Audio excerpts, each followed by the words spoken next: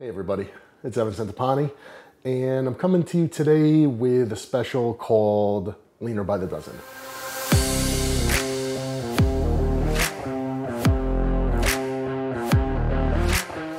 If you're someone who frequently checks out the Animal YouTube channel, then chances are you've seen the previous installment of this called Bigger by the Dozen. So in this one, I'm gonna kind of go over what I think are 12 of the most important foods / dietary items, maybe even talk some supplements when it comes time to get lean. If you saw the previous video, we're gonna certainly have some overlap in the foods. That said, there's certainly some things that are gonna be unique to this video, and we're gonna talk about them in a way that is, I guess, unique to getting in shape. Before we talk any of the foods, let me just start by saying that, of course, when it comes to getting in shape, AKA losing body fat, the most fundamental concept is being in a caloric deficit. So it doesn't matter what foods you choose, how perfectly balanced your macros are, how natural the foods are, how nutritious they are. If you are eating too much, you are not in a calorie deficit, you are not going to get in shape, unfortunately. So on the other side though, I'm not one of those people who's gonna sit there and say that the only thing that matters is being in a calorie deficit. No, definitely not. You could have two people and they're both consuming 2,000 calories a day. And let's just say that that puts them in a 200 calorie a day deficit, right? So they're both in a caloric deficit. But one person eats 2,000 calories consisting of, let's just say it's pure carbohydrates, or better yet, just garbage processed food products. And then the other person consuming 2,000 calories a day is using just nutritious, natural whole foods, balanced macros. I guess you could say that both of them, if they're in a calorie deficit, will both lose weight. However, it's pretty safe to say that the body composition of the two people is going to be significantly different, because when you're eating a certain way and you balance your macros and you're giving your body quality proteins, you've got plenty of vegetables in there, you're not just going crazy on a bunch of carbohydrates. Yes, it certainly makes a difference in your composition. So we're not just looking for pure weight loss, we're looking to retain muscle, bolster the metabolism, stay healthy, and get in shape. What I'm gonna do is I'm gonna kind of, I guess, maybe go through the proteins first, because I guess I do consider them most fundamental, most important. When it comes time to get in shape, you know, considering carbs, proteins, and fats, speaking for myself and most of the, going by most of what I've seen amongst other pro bodybuilders, protein gets kept high. Carbohydrates and fats become the two variables, the two things that are going to be manipulated, increased or decreased, depending on whether they're cycled or whatever your approach is. But generally speaking, protein is going to stay relatively high. For someone who's trying to retain muscle, protein is probably the most vital macronutrient. And someone else, I can already hear somebody saying, but carbohydrates are protein sparing. Yeah, true, but you're not going to base your diet on carbohydrates. To that end, first on the list, and it's so boring, but chicken breast. Chicken breast is just, whether you're gaining or you're trying to get in shape, it's just, for most people, I'm one of those people, it's just that utility protein source. It's fairly affordable, it's okay tasting. After 15 years of eating this way, I'm a little bit tired of it, but what are you gonna do? It's, you know, and it's low in fat. It's just a good protein source. It digests fairly well for most people, unless you're someone who has some kind of issue with chicken. So I hate to say it, but if I was gonna pick one food that I had to, I guess, prep on, almost like I couldn't include anything else, it would probably be chicken, or maybe like whole eggs, right? Because then we're gonna get some quality fats in there as well. Number two, and this is like my nemesis, but ground turkey breast. 99% lean. It's dry. it sucks, but when I'm trying to get in the best shape that I can, it works. I'll usually start off a diet with ground turkey that's like, 93 or 94% lean, which sounds very lean, but actually has still a considerable amount of fat. And as things go on and I need to start, tightening up more and more, I'll switch to turkey breast. I'll usually have it for breakfast and dinner, and usually it makes a huge difference. Also, cod. Super lean as well. Easy to eat, unlike the turkey. Digests well, a little bit pricey. When I diet, there's some guys who like to eat a lot of red meat. I'm not one of them. Red meat for me doesn't digest very well, and depending on what the experience of dieting is like for you, red meat could either be really helpful or it could be more of a pain in the ass. For me, when I'm dieting, I actually have a difficult time consuming the quantity of food that I need to consume. To consume 6 whole food meals a day, and they're fairly heavy on the protein. Some of them have a good amount of carbs in it. That becomes a challenge. So I look to foods that actually digest fairly efficiently and fairly easy, because otherwise I just can't get in the quantity of food that I need to consume that day. The only protein source that I consume that isn't technically lean is whole eggs, but still they digest very, very easily. So that's my number 4 on the list. Whole eggs, I think are a great thing to include whether you're off season or pre-contest, because you don't have to add any additional fats to your diet. The fat that's in the egg yolk is very easily digested. It's high in choline and lecithin, which are both they're actually good for your liver. Whole eggs loaded with naturally occurring vitamins and minerals. And most people like eggs, myself included. And that really makes up my protein sources when I'm dieting. After protein, for me, in terms of, I guess, what I consider most fundamental, would be vegetables. Because if I had to make a diet, and protein is going to be number 1, but number 2 is going to be some kind of vegetable source to get in the micronutrients that I need. Even though maybe I choose to supplement with a product like Animal Pack every day to give me added micronutrients, I'm still going to look to vegetables just for to help round out my nutrition. And carbohydrates and fat sources, like I said, they kind of get manipulated up and down. Protein sources and vegetable sources are my most fundamental things. So when it comes to vegetables, one of my favorites is kale, because it's so nutrient dense, and also because it's leafy and green. Why is that important? Leafy and green, when you're dieting, for whatever reason, it just seems to help in terms of giving you added energy. Also in terms of digestion, it's very common for people to have digestive issues when they diet. I'm not sure if it's a matter of restricted fiber intake. People aren't consuming as many carbohydrates as they normally would, so their bowel movements start to slow down. Indigestion becomes a lot more frequent for a lot of people. Something like kale, I don't eat it raw. I cook it really well, and I find that I digest it better that way. It helps keep my bowel movements more regular. It keeps any kind of reflux at bay, and I just feel better when I consume it. Same thing for lettuce. I find myself eating a lot of salads. Lettuce is something that's naturally bitter. And if you read up on things that are bitter foods, usually they tend to benefit the liver. Why is that important? Obviously, liver health is something that's desirable, but your liver is your fat burning organ. So the better functioning your liver is, and the better your digestion is, and the better your bowel movements are, the whole digestive process, the better you're functioning in that area, generally the easier time you're gonna have getting lean. And here I have beets. And you say, dude, what are you doing with beets? Most of you probably say, well, why beets? Plus, they have a good bit of sugar in them, right?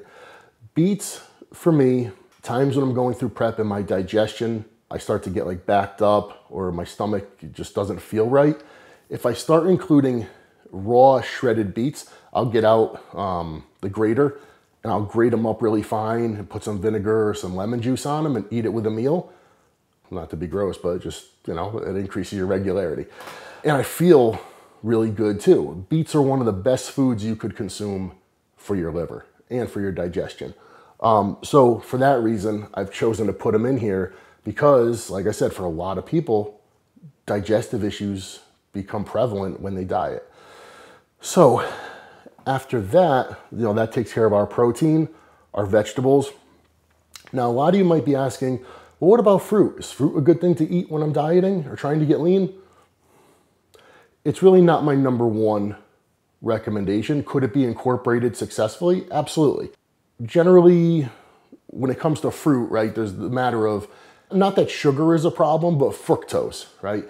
If you read about the way fructose is processed by the body, at least as I understand it, you're going to, if there's an immediate need for carbohydrates, your body will burn the fructose. It will expend it at that moment. But unlike glucose, you know, other sugars, your body doesn't store it well, right? Like in the muscle, it doesn't get stored as glycogen. Some of it could be stored as liver glycogen, but it has a higher tendency to be stored as body fat. Now, that's in theory. How true is it? I'm not, to be honest, I'm not entirely sure.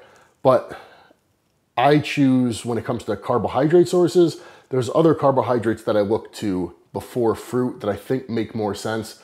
And just based on my own personal experience, times where I pulled back on fruit intake, yes, I did get leaner. However, grapefruit, I think, is one of the most important things you could include when you diet, because when I get to a point when I'm dieting where I might cut out any starchy carbohydrate intake, like anything like rice or potato, which we'll get to in a minute, I look to something like grapefruit to add in that there's almost like no fructose in grapefruit. It's low in overall sugar, and something about grapefruit just in itself tends to increase fat burning. I just get leaner when I use it. So when would I use grapefruit? Well, when I get up in the morning. Now, I don't like doing cardio entirely fasted. I think that, well, at least based on my experience, when I have something to eat, I sweat more during cardio. I feel like my metabolism is just firing more. So I don't like doing cardio entirely fasted. But at the same time, I might not want to sit down and have a whole meal. So I'll get up and I'll have maybe like half a grapefruit or something like that, then do my cardio. And for me, that's like perfect. Again, I can't sit here and give you some kind of scientific explanation as to why it works or whatever. This is just something that I found over the years works well for me. And in people that I train and help with their diets and stuff, I incorporate it with them, and it seems to work well for them too. So I'm simply sharing it. I put a lemon in here just because when you're dieting, you know, you don't get to put a lot of stuff on your food. So that's something I'll, you know, if I'm eating vegetables, I'll just squeeze it, put it on. I think it's very, it's a good way to flavor your food and not have it be such a miserable experience. Also, if you're someone who, you know, when you're dieting, you're starving, there is something to be said for increasing the acidity of the meal, whether it's with something like vinegar or lemon, in terms of its ability to delay gastric emptying.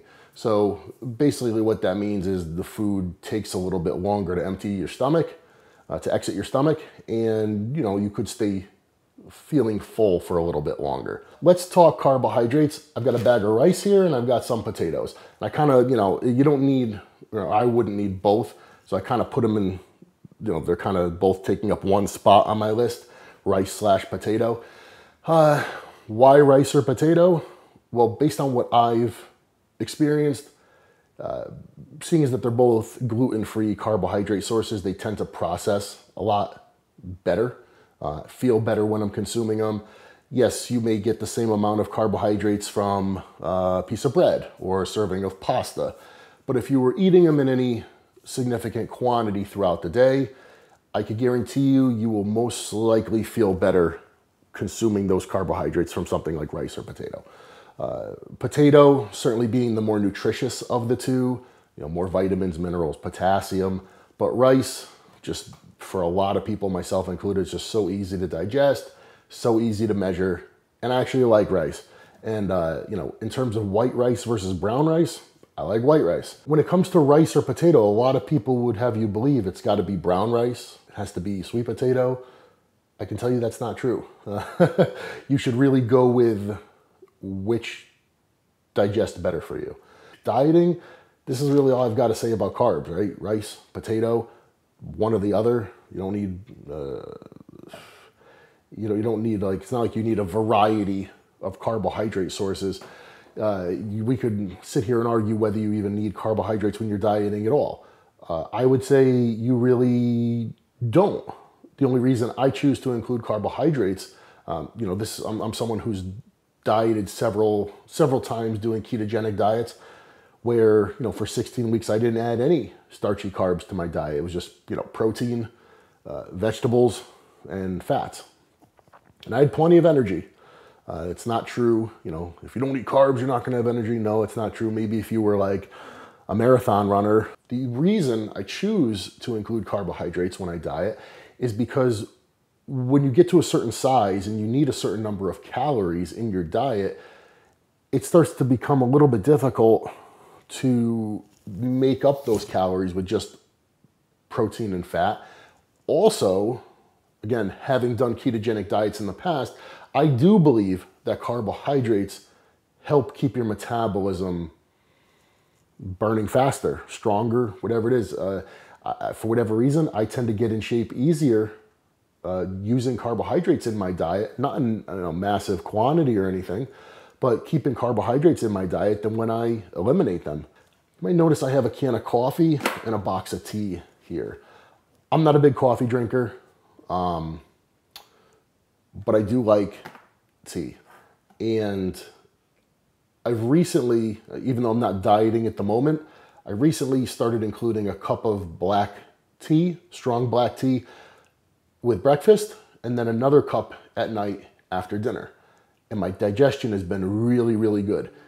And I don't know if it's because of just, drinking a hot beverage helps with your digestion, or, I've looked into it a little bit, and there are some studies showing that the consumption of coffee and black tea help to balance gut bacteria in a more favorable way. Again, I don't know what the reason is, but for that, that being said, I think that this is something noteworthy to mention. Obviously, the little bit of caffeine that you get could give you a little bit of a metabolic bump. I'm not a big caffeine person when I diet. I don't feel great when I consume a lot of it. Not only do I feel that it starts to impede my ability to rest and recover, but also I start to get digestive issues from it and just like reflux. I assume it's like a nerve thing. Fats. I don't think you need a ton of added fat when you diet. At least I don't. Considering the way that I diet, if I eat some whole eggs each day, I add some olive oil to a few meals. That's really all that I need.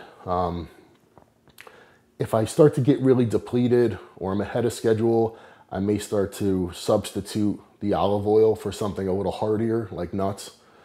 But I think olive oil is one of the best fat sources, especially when you're dieting. It burns real easy, it's nutritious, and it's actually another thing that's very good for your liver. And studies have shown that people who consume olive oil just burn more calories. Using something like olive oil as an added fat is a great choice. I have one spot left, and I want to talk this product, Animal Nitro. This is something I've been using for years. When I'm in a really deep calorie deficit, I start to get worn down. Something like this, right? For those of you that don't know, it's an essential amino acid product. The consumption of free-form amino acids when dieting is something that I've done going back to the first show I competed in. I was 23, and considering the advice of a buddy of mine, he saw how beat up I was, and he's like, dude, try using some amino acids during your training. He goes, you'll feel a lot better. And he was right. The energy you could get from them, and also just the ability for them to keep you recovering and keep you full, it's awesome. Right? Free-form amino acids, what a lot of people don't realize, if you consume, say, 20 grams of free-form amino acids, and this is one reason why